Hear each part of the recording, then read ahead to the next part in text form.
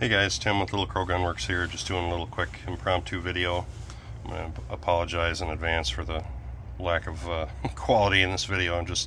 I was doing something for my own personal use and I thought you guys might find it interesting. So we're getting ready to go on our first prairie dog trip of the year and trying to get guns ready and stuff, and one of the guns that I'm bringing with is a Factory Savage Model 12 long range precision in 243 Winchester.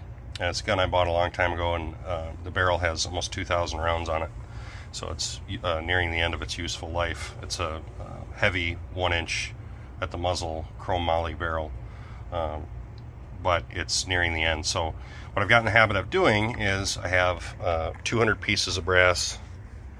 I thought this barrel was going to die a few years ago, but it didn't die, so it just won't die.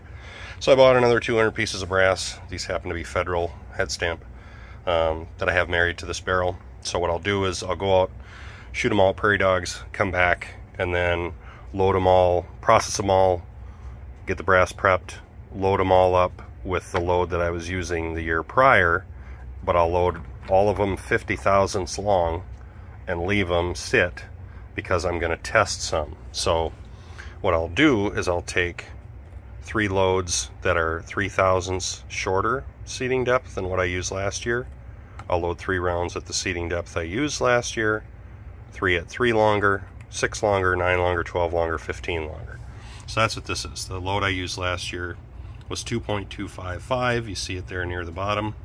And then I did 3 longer. This is all based to ogive, which is the only way I measure loaded ammo, because it's more consistent. So that's what I went and tested. So what I'll do is I'll process them all, load those, and then I go shoot them. And I see if what I was using is still shooting well, or if, because the throat is eroding away, because this barrel's almost toast, if now all of a sudden something else wants to shoot. So you can do this for tuning ammo regardless of where your barrel is at in its life. You can tune a load just by playing with seating depth. I tell some of our clients this at the shop at Little Crow Gunworks, and some of them, you know who you are. They look at me like I'm out of my mind, but it works. So I'm going to show you this. So this was 2.252. That's 3 thousandths shorter than what I shot last year. And when the first 2 shots are an inch apart, I don't bother wasting the third shot, especially when it's all vertical like that. This is what I shot last year. Almost no vertical, but an inch horizontal. That's not going to cut it. That's 3 thousandths longer than what I shot last year. 6 longer. Ooh, we're getting somewhere. Sub MOA, not great, but sub MOA. 9 longer. 12 longer. Isn't that something? That's a 1/4 inch group. Maybe less.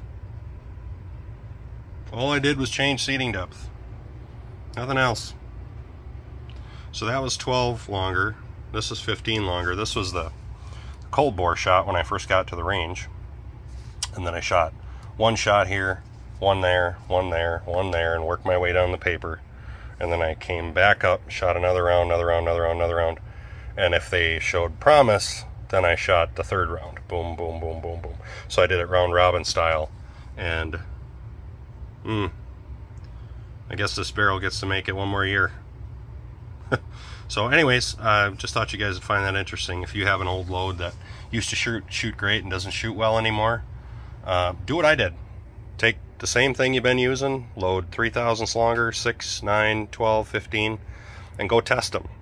You know, a lot of guys like to test in much bigger seating depth increments, and you could do that and you might stumble onto a load, but from all the stuff I've watched and interviews I've seen of, you know, professional world-class shooters, Hall of Fame shooters, they all seem to say that seating depths, like accuracy nodes, are only like 6 to 9 thousandths wide.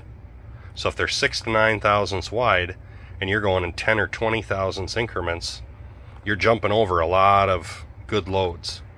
You know, some of the bench rest guys, they test in 2 thousandths increments. And I do 3, and it seems to work. But So yeah, if you have a load that's not working anymore like it used to, try that, see if it helps you out. But I just wanted to throw that up here. I thought you guys would find that interesting. So I think I'm going to start a new category, just little precision nuggets. I don't know what I'm going to call it, but just little short videos like this of stuff that I'm doing that I don't think it's interesting anymore because I've been doing it so long, but you guys might. So anyway, thought you'd find that interesting. We'll see you guys in the next video.